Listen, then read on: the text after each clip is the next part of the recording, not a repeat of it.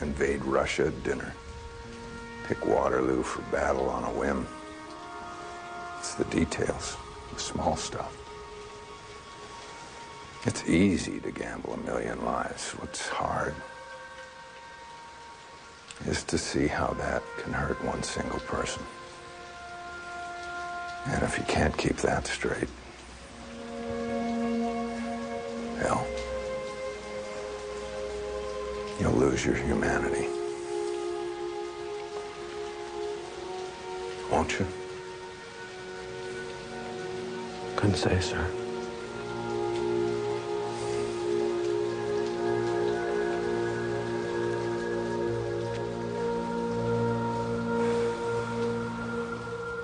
If they do not offer the sacrifice of blood now, we will all pay dearly with added gallons later. Ike, Countdown to D-Day will return on A&E. As you were. Morning, Beetle. Same to you. Don't you quit smoking? I'm trying. Ready for the big day. It's a big moment. Anything good in the paper?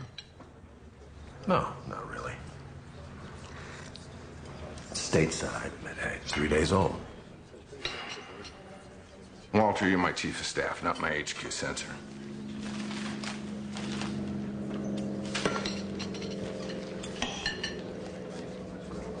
While Ike's a good administrator and a good organizer, he lacks the military flair of a Montgomery or the audacity of a Patton.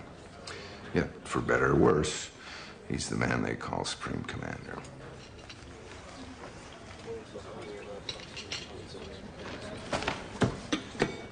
You know, Ike, a little public relations wouldn't do any harm. Oh, wouldn't you know it? We're surrounded by some of the biggest swelled heads in history. My job is keeping them pulling together in the same direction. I can't do that if I'm competing with them for newspaper ink. This is your plan. You developed it. You fought Churchill for it. All the politicians, even FDR. Now, this is your show. The world ought to know it. Maybe. One day. But not this day. This day, we have other fish to fry, General. Now, may I have some coffee? Sir.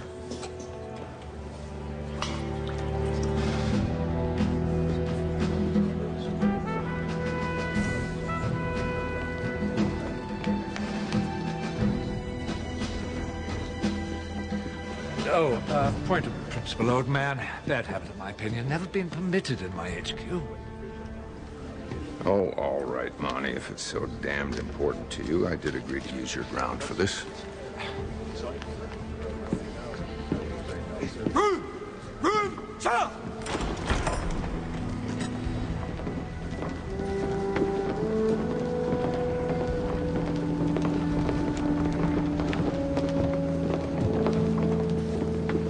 Churchill makes the final decision on what they buy. Only him. But don't oversell. He can smell bullpucky a mile away. Acquainted with General Eisenhower, an American cousin? Yes. Good to see you again. Prime Minister tells us we may have great confidence in this undertaking. Oh, I never disagree with Mr. Churchill, Your Majesty. Her Majesty Queen Elizabeth. How delighted we are to see you again, General. We look forward to our private luncheon next week. As do I, ma'am. I thank you. General, if you please.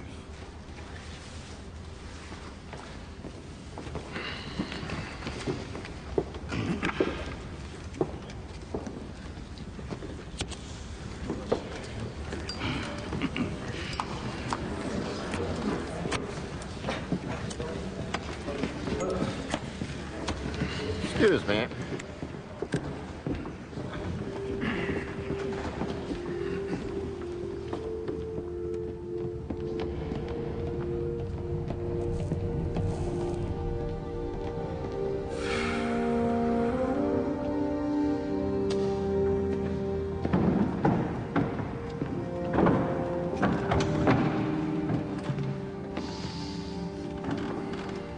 Your Majesties, Mr. Prime Minister, honored guests, dignitaries, I'm Dwight Eisenhower, Commander-in-Chief, Supreme Headquarters, Allied Expeditionary Force, European Theater of Operation.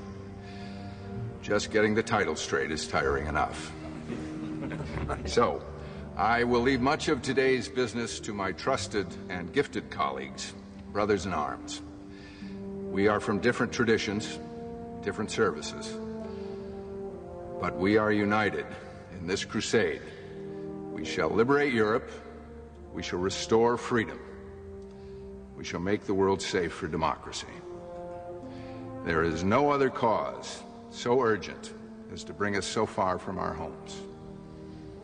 This is our purpose. This is Operation Overlord. Explaining how we will succeed is best done by my chiefs of staff, starting, of course, with General Montgomery, Commander 21st Army Group, and responsible for all our land forces. General, if you will.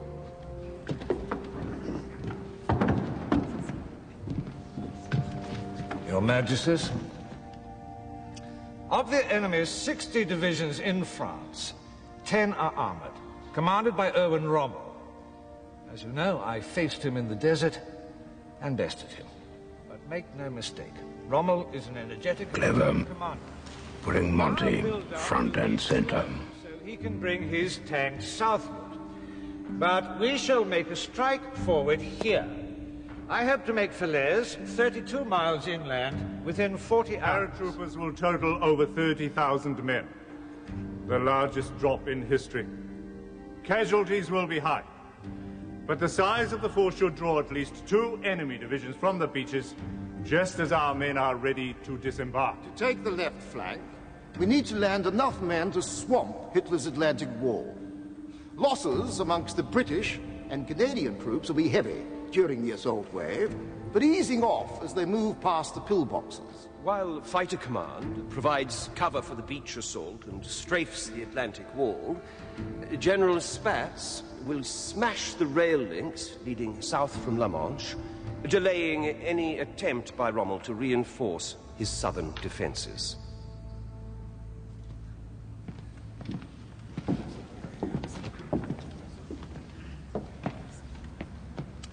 Well, Your Majesties, gentlemen, there it is. We're anxious to hear your thoughts, additions, criticisms. The floor is open. I am impressed by the detail, the comprehensiveness of your planning, the expected losses, sheer carnage. I also ache at that thought, Your Majesty. I remember my first trip to Europe as a young man. I felt blessed to be here, to see it, to touch the origins of my own country that I love so dearly. I hoped one day that all young Americans would have the same opportunity. Now hundreds of thousands will, along with Britons and Canadians and European allies fighting to return home. This kind of visit isn't what I had in mind. But if they do not offer the sacrifice of blood now, we will all pay dearly with added gallons later. So if some must die, it is in a worthy cause.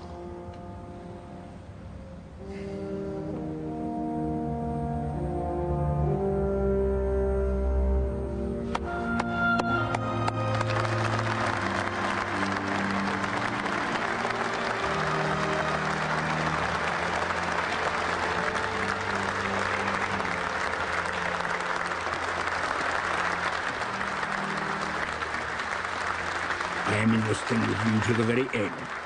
And if it fails, we both go down together.